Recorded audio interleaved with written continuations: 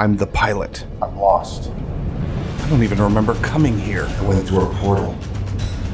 I saw this crimson eye I have to go back. aboard this ship. This living ship. I built it somehow? Or saved her.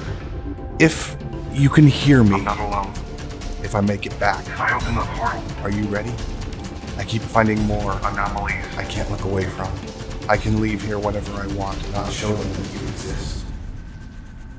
but then you'll never know the wonders I've seen.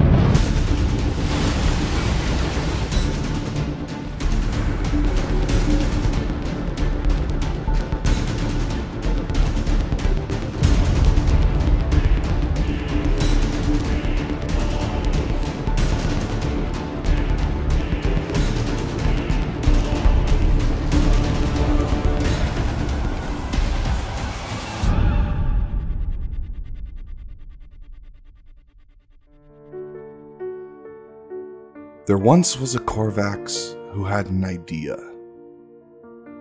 They had, long ago, used their own physiology to change another species for the better. And as he watched a void-born creature moving through the stars, he found himself wondering, could he do it again? So he stopped wondering and decided to find out.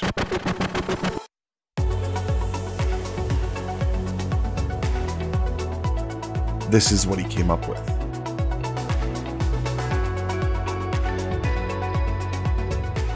It doesn't have launch thrusters or a pulse drive. You're not going to need a wrench to mess around with the internals, but you might need a scalpel and a stronger stomach. This is all a bit different than what you might be used to, and I can't help but feel like I might be perpetually damp from flying in it? Her? And it's funny because I don't mind describing living attributes to inanimate ships, but there's something off-putting about doing it here. Like I might be doing it wrong. And wondering if it's moist in the cockpit starts a whole new line of questions that I'd really rather not get into. But I do think it's important to acknowledge that this ship is a living creature.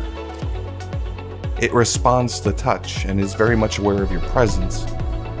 It makes squishing noises and can seemingly communicate. I just thank the Atlas it doesn't scream when I get shot at, or kick me out into space if it's in a mood.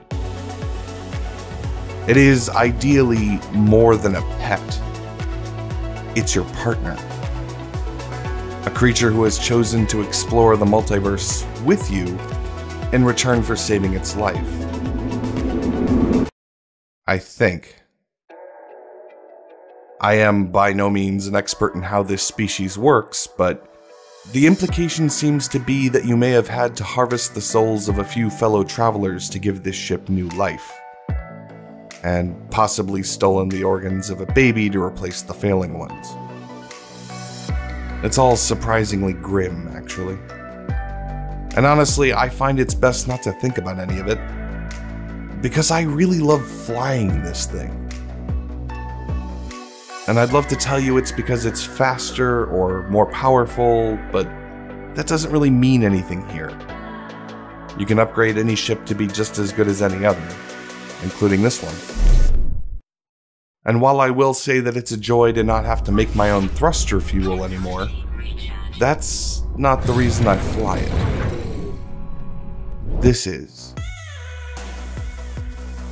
I simply can't stop looking at it. Which is to say, I don't necessarily think this ship is good looking, but it is different. These sinewy fibers that connect the pieces together are a bit unnerving.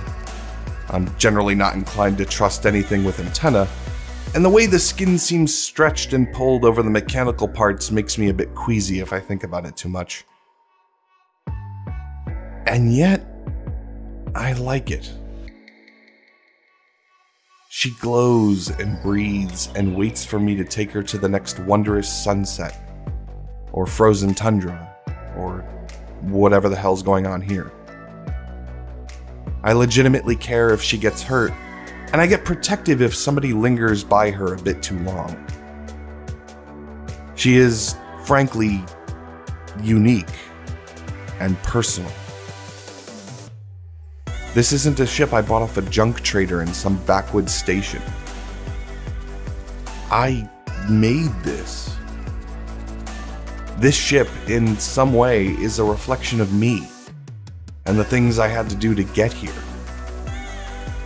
And sure, more than likely someone has their own living ship that looks similar, but it's not exactly the same. There is nothing else out there exactly like this. She is one of a kind.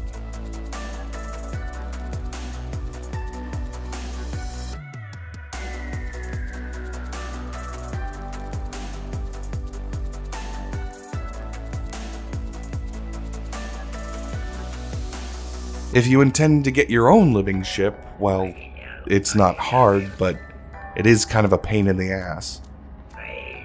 You'll have to earn enough Quicksilver to buy a void egg in the first place, and then a lot of travel to go pick something up, to deliver it to another place, to get another thing, to deliver it to another place, to get another thing. All so you can grow the body parts you'll be harvesting later. And then of course the aforementioned soul looting at grave sites. It's tedious, and a bit of an ethical gray area. But I never thought I'd be following in the steps of Dr. Frankenstein either, so that's an interesting experience at least. In the end, the way your living ship looks and handles will be random, though there are travelers who go to great lengths to make sure it looks the way they want.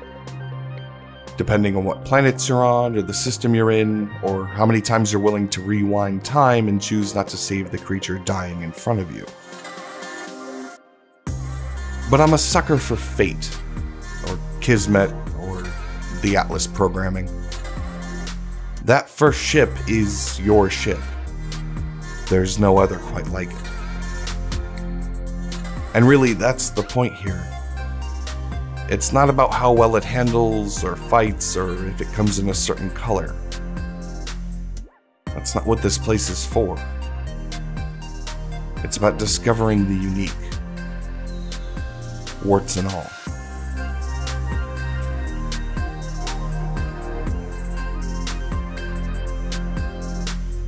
Thank you so much for watching. Hit the like button for the algorithm and leave a comment down below with what you want to see next. The soundtrack used here is available on the Patreon for free, and if you're already subscribed, thank you again. Have a wonderful day, and I'll see you next time.